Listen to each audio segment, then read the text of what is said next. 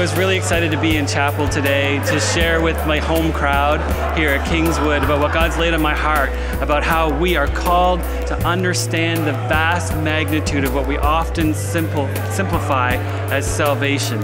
To remember that salvation equals God with us, that God with us equals no more curse.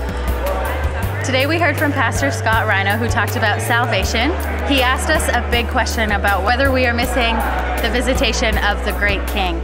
He talked about salvation means heaven, and heaven is God with us, and God with us means that there is no more curse. Today in KU Chapel we had Reverend Scott Rhino talk to us about salvation. And today he talked about how sometimes we can lose our focus of what we're doing through the gospel.